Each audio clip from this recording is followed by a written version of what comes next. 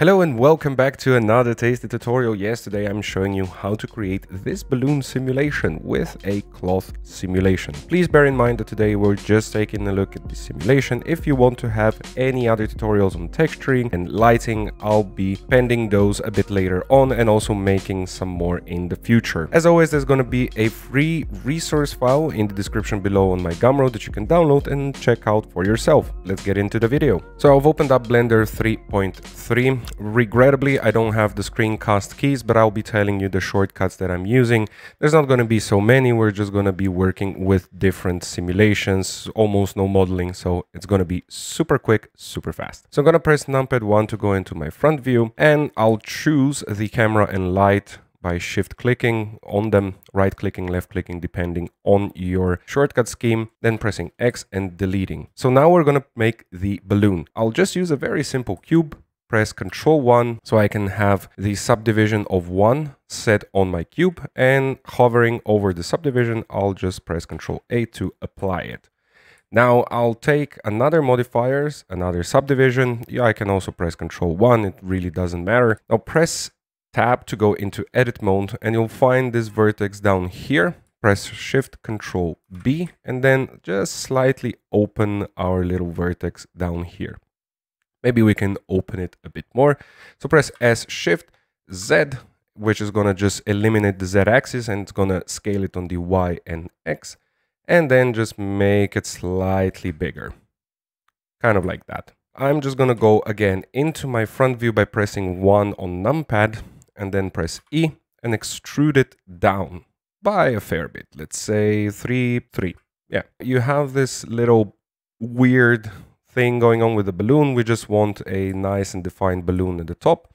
I'm just going to turn on the viewport, the real-time display modifier for the subdivision, and press R for a loop, and then position the loop relatively close to the loop at the balloon, and then press Ctrl R again and put another loop in between those two, sort of like this.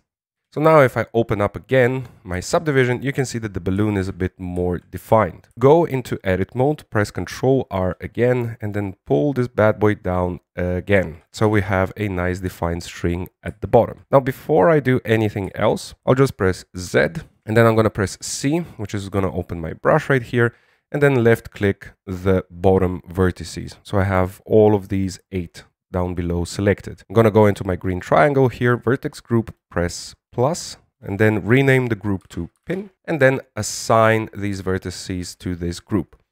Now you're going to see why we did this, because now it's time to go into our cloth simulation. So the cloth simulation, you'll find it in the physics properties, and just press on the cloth, and this is going to add the cloth simulation.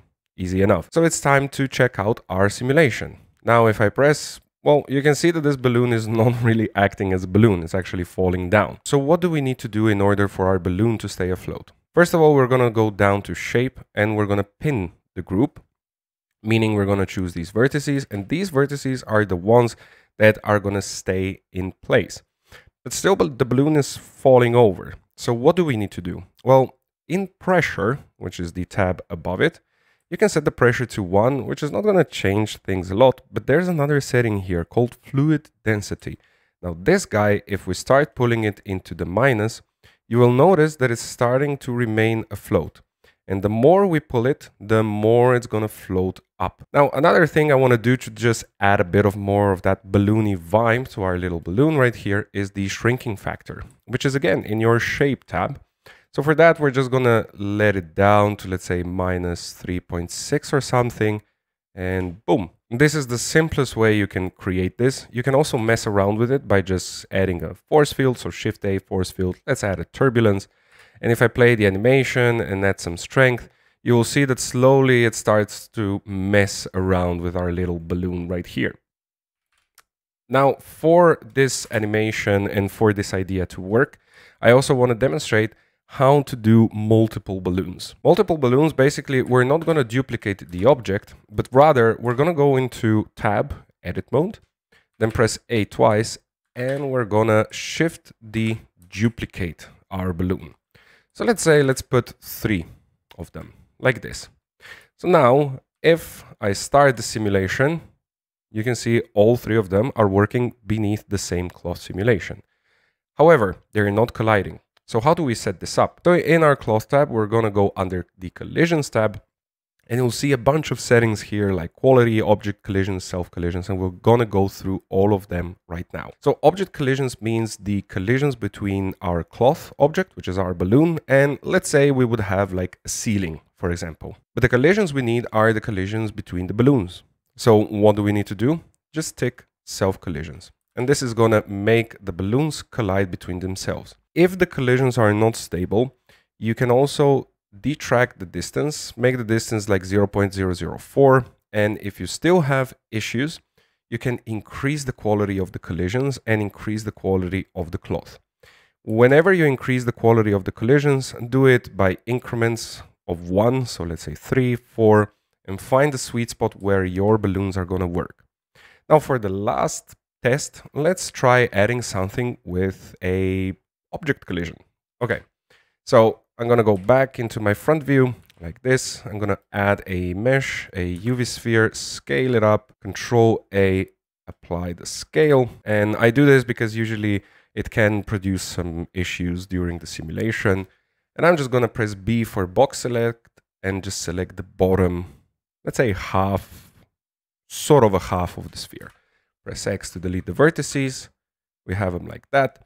Shift Control Alt C, origin to geometry. You can also do that by going under Object, Set Origin, Origin to Geometry. So now it's time to see how our balloons are going to get caught up in this half sphere. So first of all, I'm going to set a collision to the sphere, which is in, again, our physics properties. And for our balloons, I'm just going to go down to my Shape tab and just delete the pin. Now, if I press play, you're going to notice, yeah, the balloons are not really cooperating.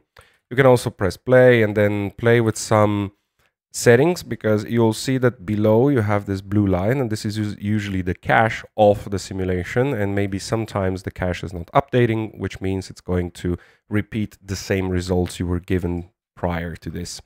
Now, what can we do here? Well, for one, usually I found out that the single-sided setting in the collision object of the soft body and cloth, if I turn that off, usually it works. For some reason, I don't understand it. Close collisions acts with respect to the collider normals, improves penetration recovery. I have no clue why this is by default set up. Maybe it's just for the closed objects. I have no clue. But in any case, it seems to work, because if we go into our wireframe and check out how our balloons are interacting, you can see that they are nice and snug. Maybe a bit too snug, and this is what I was telling you about earlier. So you can see that they are protruding between each other. Now, how do we solve this? Like I said, let's increase the quality steps of the cloth. You can see a bit more instability. And let's increase the quality of the collisions to something like super large, maybe 10. And now you can see that our little guys are actually working together. So yeah, that's basically it. Now you can do maybe a floating simulation, these little guys just floating around the room. If you want to do something like that, I would suggest maybe playing around with this fluid density setting.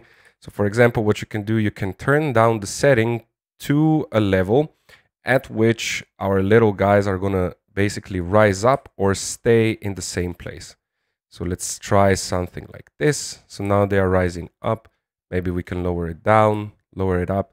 Find the sweet spot, because if you can get them to levitate, kind of levitate, then you can use all types of tricks. You can put the turbulence, you can really crank up the turbulence, maybe put a force field, like a vortex, and make them like turn around, increase the strength of the vortex. We can just delete the collision at this point, and you can see them just going about each other. So basically, yeah, super simple, super easy. You can now texture them however you like, put them in whatever environment you want.